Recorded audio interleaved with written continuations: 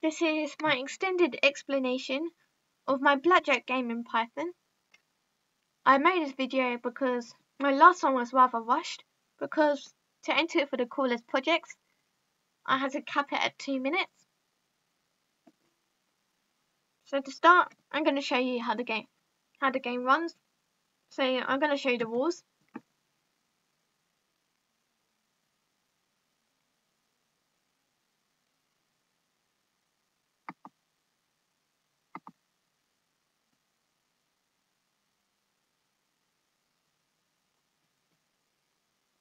Now I've got 11, so I'm going to press T to twist, and then S to stick. Now I've got 18. The computer and me had the same scores, so it's a tie. Now again, it will play again after a certain amount of time, as you just saw.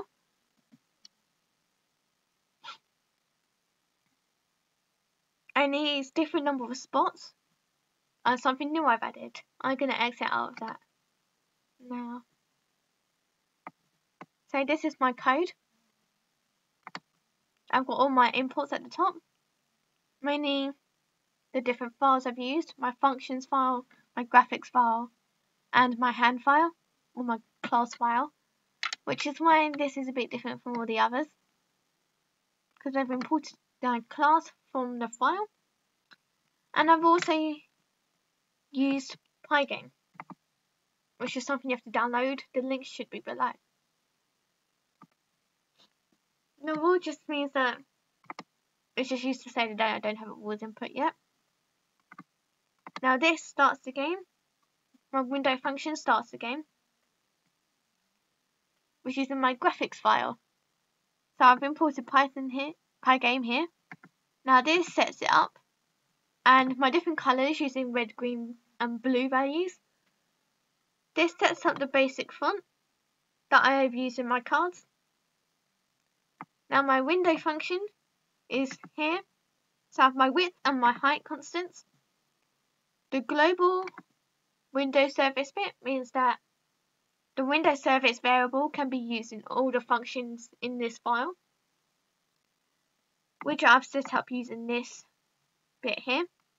This literally just sets the caption to Blackjack, and this makes the screen green. And this update actually draws it onto the screen so we can all see it.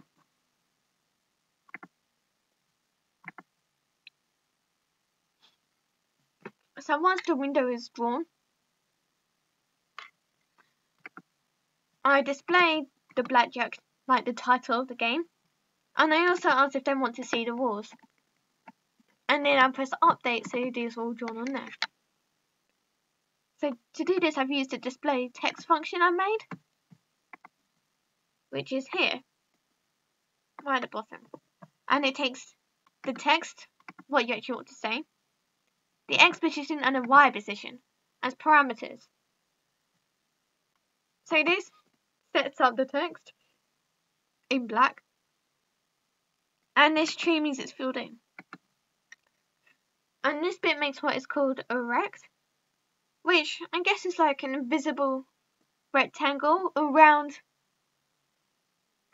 the text or what the text is drawn on, which means I can adjust the position, and sometimes for shapes and images, even adjust the size. So this dot left sets the left value of the text to X, and dot top sets the top edge to the Y value. And lit here preliminarily draws it onto the window, but you need to update it to actually see it on your screen. So this while loop means that the screen will keep up until either the user presses Y or N. Now if the user presses Y, these rules are displayed, again using my display text function. And then I use sleep to wait 15 seconds once that's all displayed, so the user can read it. Now I've put all my game loop in a massive big while loop, so that will keep on running until I decide to exit. Here I make 2 class objects, a player hand and a computer hand, which is written in this file. Now it's what's called a class, which is basically a template.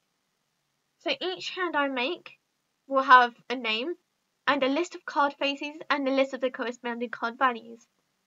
Now the getters and setters here will set the class variables, and it also means that I can be able to use them in my normal file and code.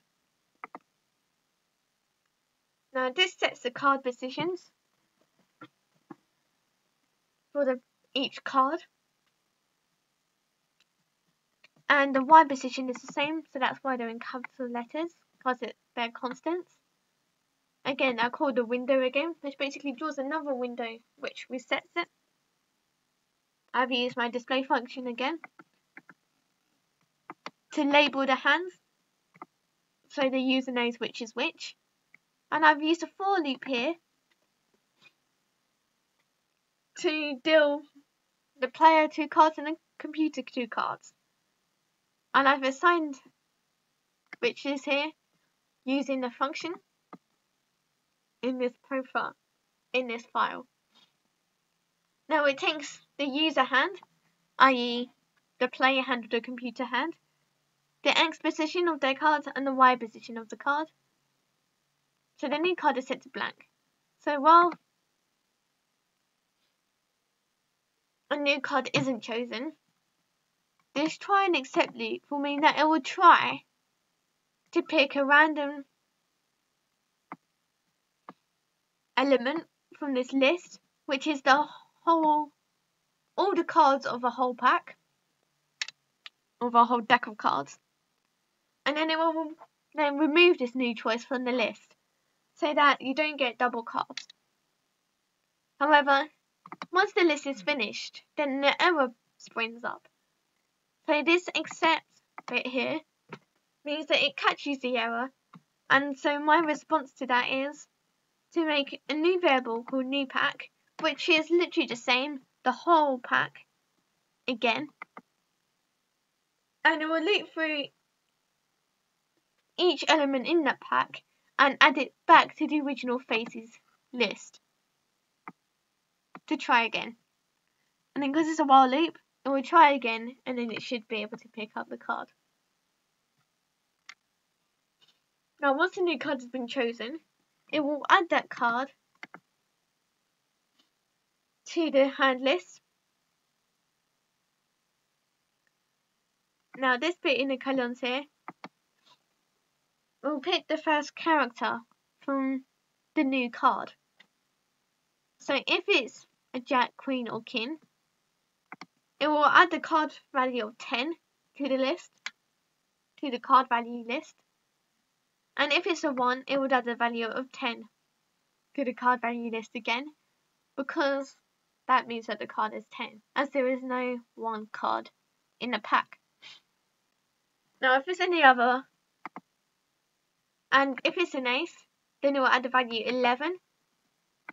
And if it's any other card, it will add the integer version of that value to the value list. It will then draw that card at the X position and Y position necessary for it to be separate and still with the right hand, using this draw card function and my graphics file.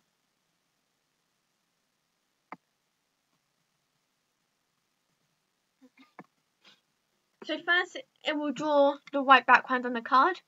So I set constants for the width and the height, and then this actually draws the white rectangle. As it takes X and Y and the card face for parameters, the digit is the first character for the card face. So what number value is, or Jack, Queen, King or Ace. Now if it is a 1, Then the digit is the card face is 2 digits, meaning it's a 10. And the suit is always the last character, which is why it's got -1, because it's counting backwards. Now this if statement here will check for the suit. So if the suit is a H or D, meaning a heart or a diamond, the card number will be written in red, which is the digit written in red. And then if it's not, which means it's a club or a spade, then the digit is written in black. Now this makes again a rect, which is an invisible rectangle around the value, and then it is moved to the top corner, and it's 7.5 points or 7.5 pixels inside the card, and then the blip draws it on. Now this bit is to display the suit image, so the number of spots on the cards, and I've made a dictionary here. So these are all the keys, which is the card value. And then I have a list of the number of spots they have and their X positions. And then I've made the same thing here with the Y positions. So I can call the X positions of each spot on, say, the number 9 by calling 9, as shown here. So for each spot in the range of the length of I just use X position and of the digit. So if it's a 9, it will call 9, and it will see that this list here is 9 spots long. Now the C image, again, it creates a rectangle, and it's saying it's right in the center of the card. And this is just to make it really. But then I must change the center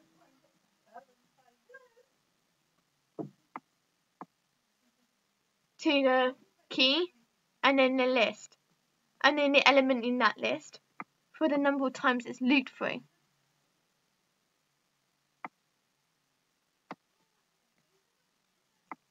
So if it's 9, it will loop through 9 times. And then this checks what suit it is to load the right image. Now this scales it down to the right size, and this actually draws it on. And this updates it so the card is actually drawn. Now, in the game, only one of the computer cards can be shown. So I've made a cover-up function to cover up the second card which is drawn.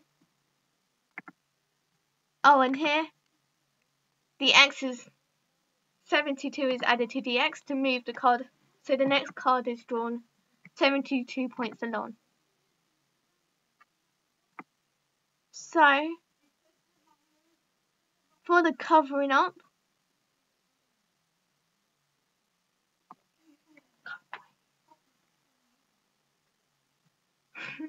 it draws a green rectangle over where the card should be. That's all it does. Just takes the X and Y and draws the card where it should be.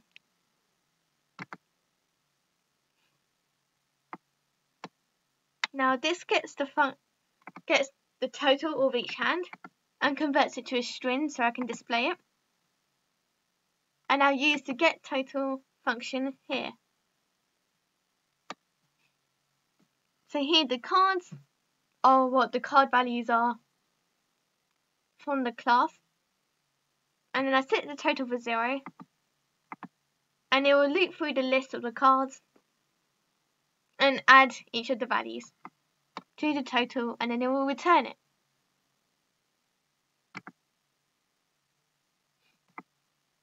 Now I set the first turn to the player, and the player move is blank.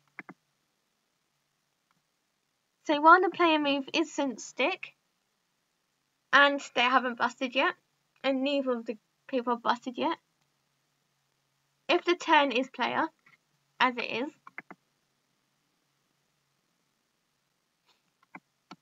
if the user presses T, player move is stick. If they press T, player move is twist. If they press S, player move is stick. Now if it's twist, they will do a new card and get the new total. And then you'll check for ace to see to change to 1 if it's bust, as here, which is done here. So I get the card values. It first checks if the value total is bigger than 21, so if you bust, because that's the only time you will really want to change it. Now, it will check to see the value 11 is in the card values, to actually see if there's an unchanged ace in there, to even bother trying it. If it is, then it will find the index of that card, and it will change the value to 1. And it will reset these values again.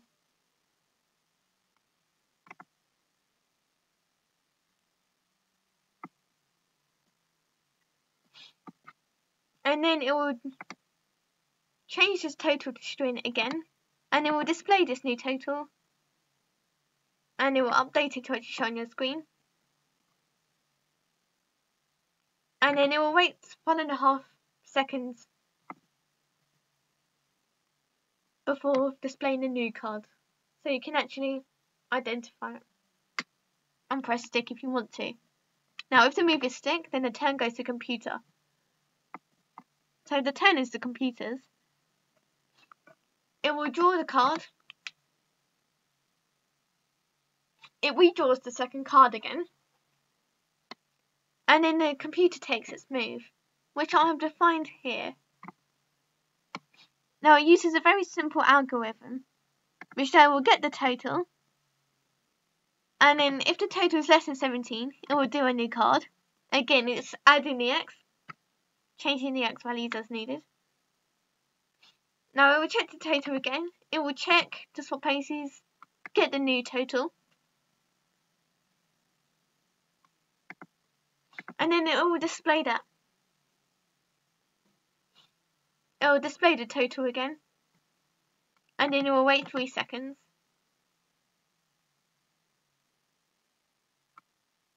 And then it returns the X at the end. But yeah, it's very simple, it just carries on twisting until you get to 17. And then it shows the computer's new total. And again waits 3 seconds.